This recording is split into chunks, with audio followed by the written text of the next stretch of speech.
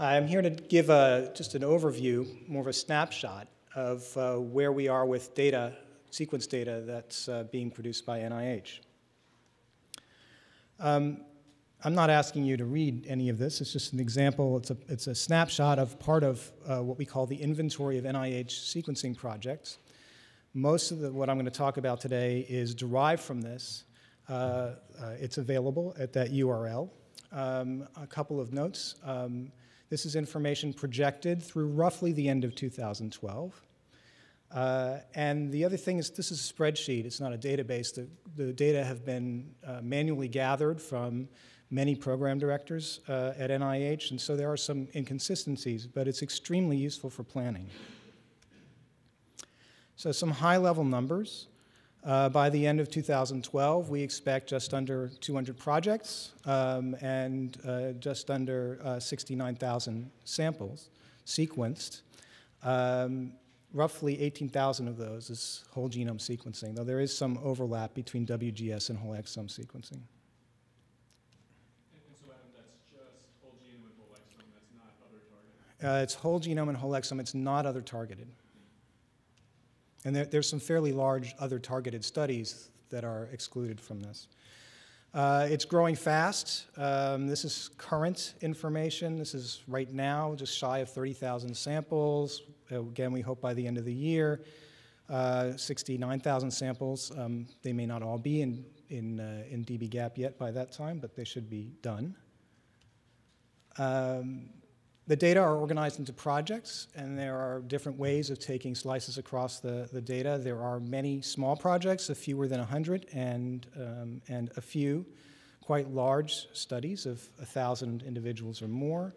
And I think it's interesting that roughly 50,000 of those samples live in that bin.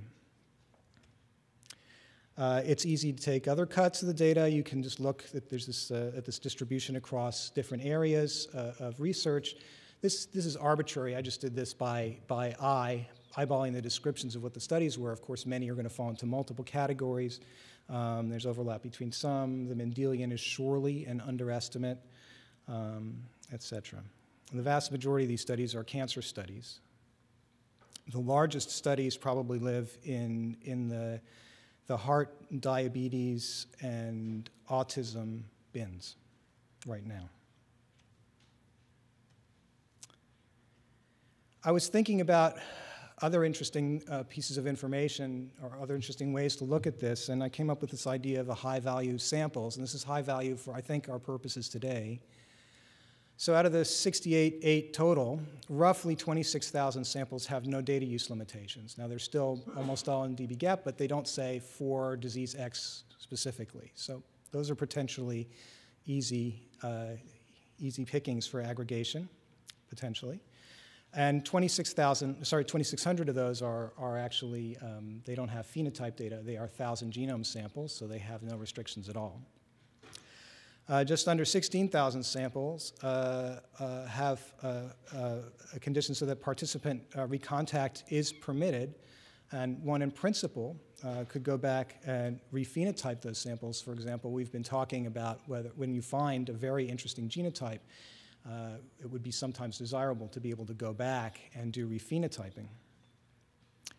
I could only find 25,000 samples for which physical samples, blood or cell cultures were available. I think that that's probably low and may just be an artifact of people reporting inconsistently. Other things we definitely want to know, some of which is in this inventory, but I think is difficult to tell because it's being reported inconsistently. So phenotype data, very important. What exposure data, population data, age of participant, et cetera. So, of course, all the data are in dbGaP, and we all know the problems. The problem is that the data are balkanized. There are 200 projects, roughly 400 consent groups. One must go through multiple data access committees to access these. There are inconsistent metadata, inconsistent quality, all the other things that have been talked about today, and the problem scales with these issues. And, of course, not all the data are in dbGaP. Some of the NIH-funded data, cancer data, are now in CG Hub. It's another thing that has to be taken into account. I think that disease-specific databases could proliferate so that whatever we come up with will have to be operable across multiple databases. And of course, there are more data outside the US. So in summary, there are a lot of data. It's easy to imagine this tripling by the end of 2013 to over 100,000 samples. Probably will be more.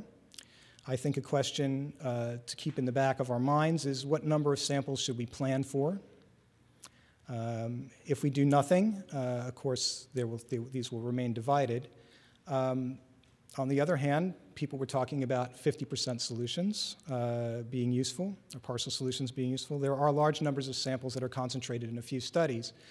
What I didn't look at carefully enough is to know if the high-value samples are concentrated in those, and by high value I mean no restrictions and in principle recontactable. But it's far from optimal, even under the best of circumstances, and it's not scalable.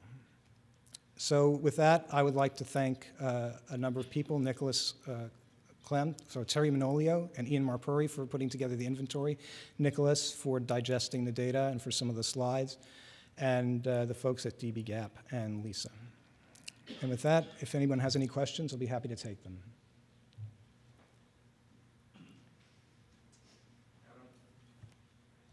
Since there are other people, I mean, there are large projects, outside the U.S., but I'm just wondering, we have a few friends from the UK. What's now the total estimated number from all of those projects this year? And are there any similar kind of discussions ongoing with those?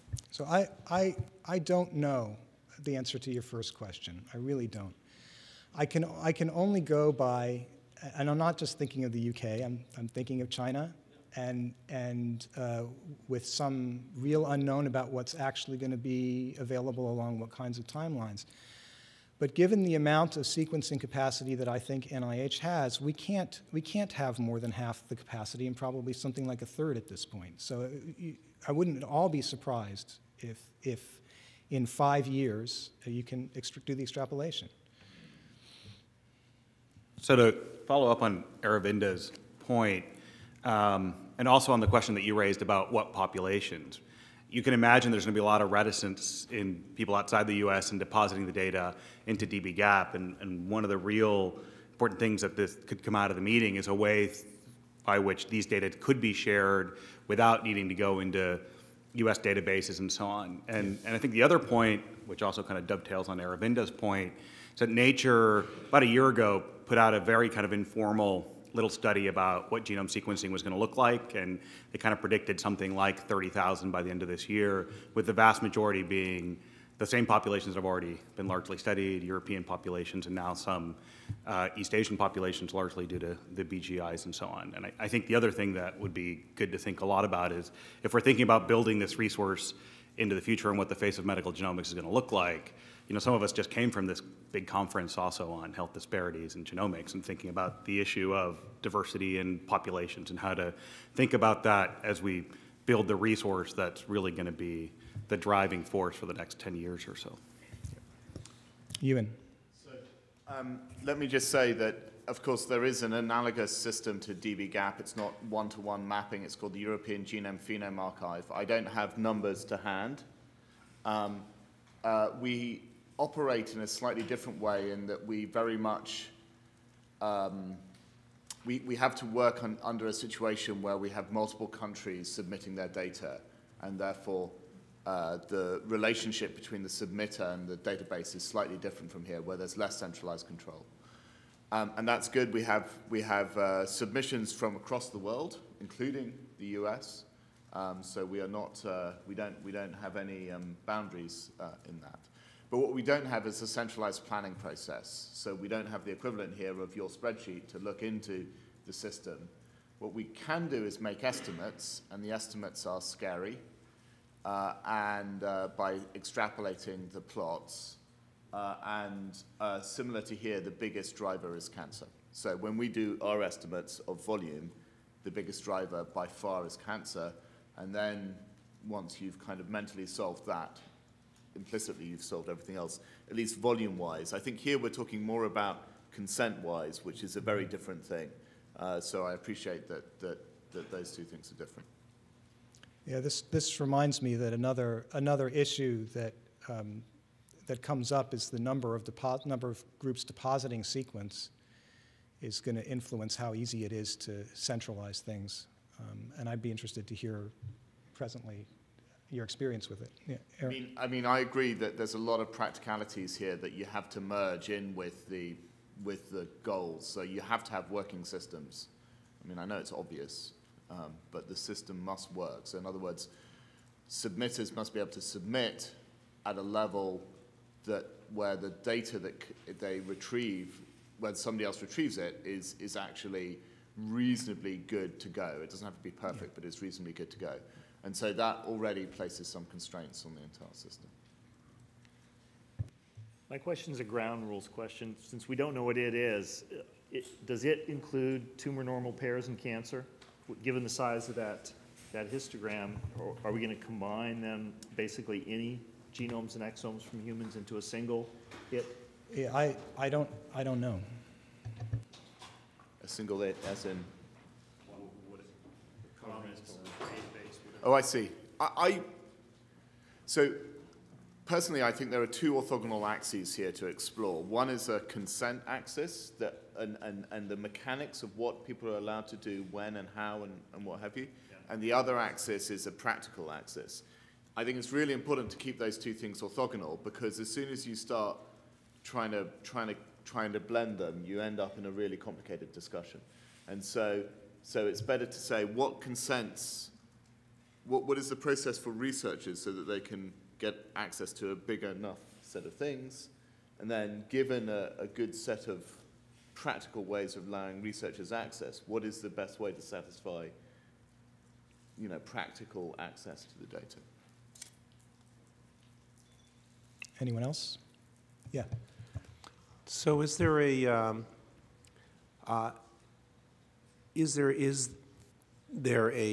assumption that the raw read data and alignments will be part of this resource, or are we still going to be discussing the issue of storing just genotypes called sequence versus raw sequence versus some sort of compressed sequence? Is that part of the discussion? I'm gonna ask Lisa's help on this. I think we're not making any specific assumptions there. I've heard, yeah, Steve. In our computational group, we considered access to raw sequence genotypes and haplotypes as important for different questions we'll be facing in the next 5 years. So all are on the table, I think. All are on the table, Yeah. but we don't. Okay. But there could be different strategies on how you manage each of those types of data, but we want to make them all available to analysts.